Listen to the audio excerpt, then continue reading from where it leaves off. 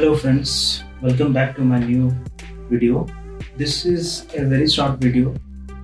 Here I am going to explain you how to take your PS4 system backup and restore so that it is very useful for hard disk replacement or OS related reinstallation.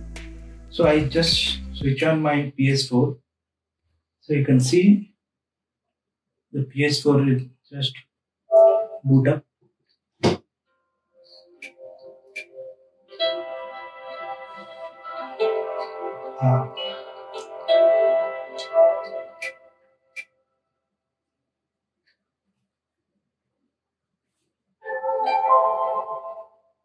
This is my PS4 home screen. So this home screen, the first item you will get PlayStation Plus, then notification, then friends, community, then events, then messages, party, my profile. These are the trophies, then setting, then power. So for taking system backup, we need to go to inside setting, then go to storage to check how much storage you have utilized in the primary storage area. Hence I am using the secondary storage, so my primary might be very less. So it is taking time to calculate. Okay, mine is 13 GB only. So for my system backup, I can take by 16 GB pen drive or 32 GB pen drive. No need to go for any hard drive. So now I am going to jump for system backup. See, I'll tell you, before taking the system backup, you need any pen drive or hard disk based on your primary hard drive usage.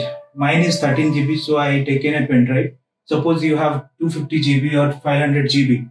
So you have to take a hard disk and format that using FAT or exe FAT format.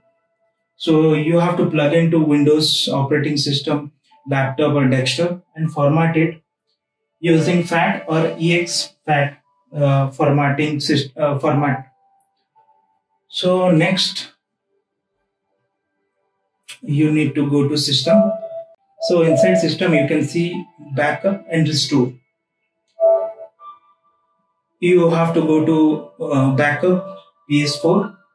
So once I am hitting this option, it will take me to this. So I have two users. So it is asking for both the user or one user. So I'll check both the user. I'll take the backup. Then next it will ask for application. Application is default for me in primary. Now it is 0 application because I have already transferred all the application or games to my secondary storage. So these are the options you will get: application and save data. Save data is nothing but whatever the application you play, their data is going to save for future reference.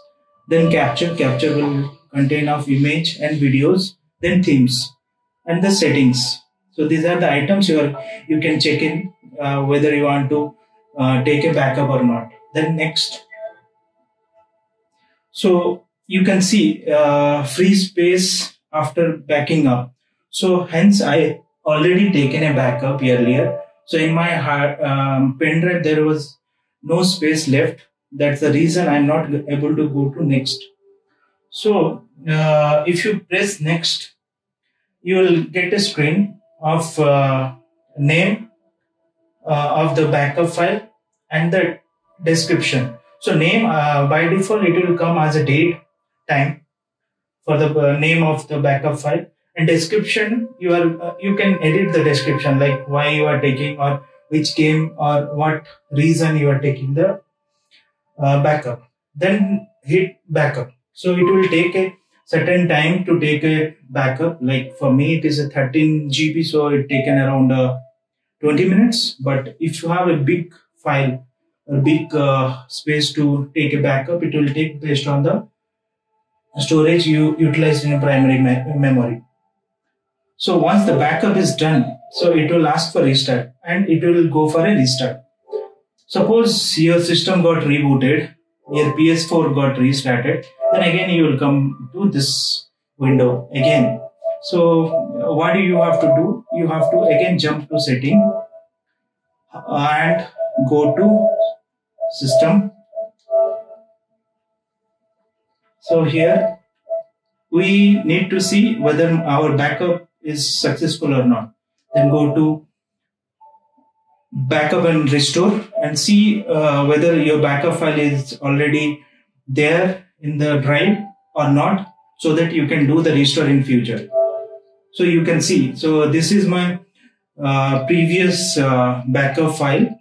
So using this file, I can do the restore of my system after my hard disk change, or after my new operating system got installed. Or if you want to take this backup file to new PS4, also you can take this backup file and restore your PS4 data in your new PS4 system console.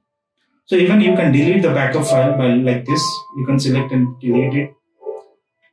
So this backup and restore is very essential if you are changing your hard disk, or changing your console, or changing your operating system because of some issues. So that's it, guys. It's a short video. Hope you like this video. Please give me a thumbs up and subscribe my channel and stay tuned. Thank you.